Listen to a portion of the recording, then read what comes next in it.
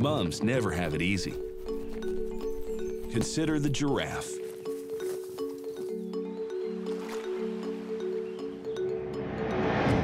Sure, you're the tallest animal in the world.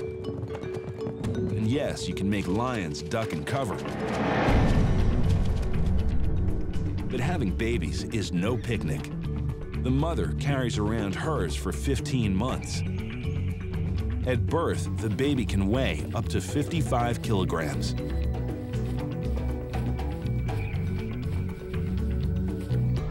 Its arrival into the world is both unique and a little rude. A 2-meter plunge, straight to the ground. It doesn't quite have its racing legs yet, but within a few hours, it can follow after mother. It will be a year or more before it can survive on its own. 2 meters tall and slow makes it a tempting target for lions. It's just not easy being big. Our next weird creature is the envy of pregnant women everywhere. The giant seahorse is neither gigantic nor a horse. Instead, it's a 30-centimeter-long fish that lives in the Pacific Ocean. But its name isn't nearly as mixed up as the way it reproduces. It starts off simple. Boy meets girl. A brief courtship. Tails intertwine. The newly minted couple will stay together throughout the breeding season. About that breeding, the female makes the eggs. But instead of growing them inside her or depositing them on the ocean floor like most fish, she deposits them in the guy. A specialized pouch in his belly opens up to receive the eggs. She floats away. He fertilizes the eggs and takes over the heavy-duty work of incubating their offspring over the next few weeks. Why does the male eat for several hundred? Reproduction is energy-intensive.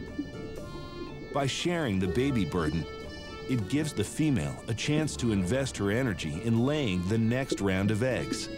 More eggs means more chances some offspring will survive. The father finds out the hard way when the young are ready to emerge. He experiences a set of intense contractions. No Lamaze classes for this guy. He just suffers through it. And up to 400 children wriggle free and swim away. And he looks for his mate to start the painful process over again. That's just mixed up.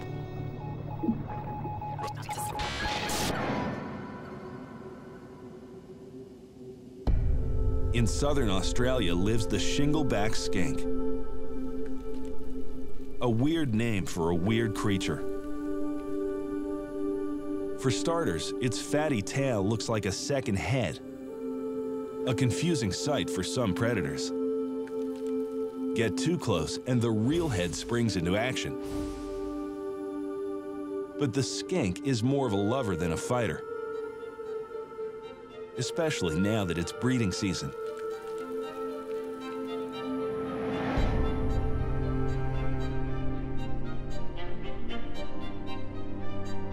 Shingleback skinks give birth to live young. That's rare among reptiles. The babies are huge relative to her size. And there's usually more than one. They're so well developed, they are born ready to survive on their own. It's sort of like giving birth to teenagers without the benefit of painkillers.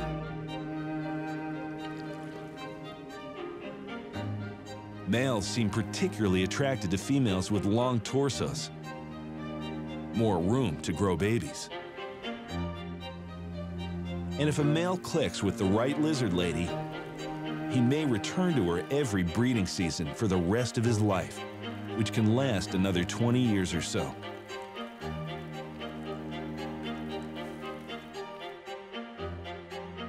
Now there's a keeper.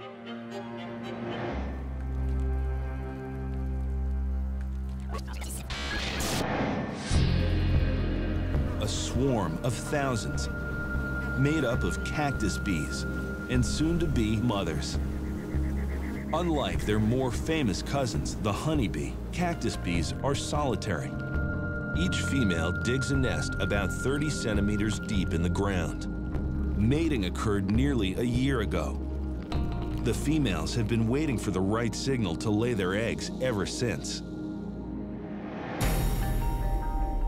And the race is on. It's late spring in the Sonoran Desert, and the prickly pear cactus suddenly bloom. Inside their flowers is a bounty of sugary nectar and protein-rich pollen. What the bees collect will feed their young. What they spread pollinates the cactus. The pollen is stockpiled for each egg in the nest. There can be as many as 9. Cactus plant and cactus bee working in such harmony. How touching. This is a parasitic fly. Its similar appearance helps it blend in with the swarm. But it has evolved not to pollinate, but to eradicate. This miniature stealth bomber tries to lob its eggs into the bee's burrow. Its larvae would like nothing better than to eat the bee's children. To prevent this home invasion, cactus bees build turrets over their nests. The tiny bunkers make it difficult for the flies to make precision bombing raids. This mother returns with enough pollen to feed all of her young. Once finished, she seals the hole to keep them safe inside. In this race of life, many of the bees drop dead of exhaustion.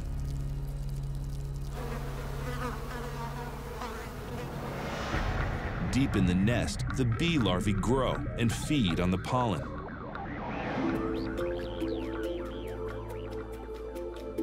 A few weeks later, they emerge, fully adult.